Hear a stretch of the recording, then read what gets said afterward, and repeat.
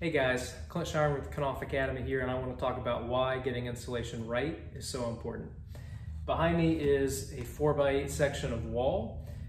We see we have two bats and then an open cavity, and I did that so we can see the stud. We've got studs running down the wall and the top plate going across and a bottom plate going along the bottom of the wall. If we add all that surface area together, we get right around 4 square feet just in this section of wall that can't be insulated. This piece of insulation does much better at stopping heat and energy flow than this piece of wood does. So we already have a slightly compromised wall, and energy is not something that always moves in a linear fashion. So if we have a pipe or an obstruction or wire and we compress the insulation behind it or all of it in front of it and we don't fill the entire cavity around, there's going to be a lot more energy transfer that happens there versus the rest of the cavity here.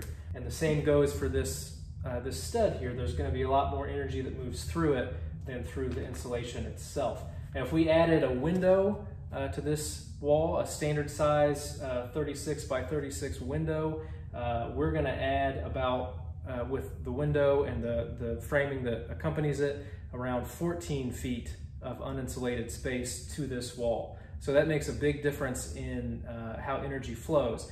And if we take just a 5% reduction in getting our insulation right when we install it, throughout the rest of the places we can insulate, that actually results in a much larger energy loss than we would anticipate.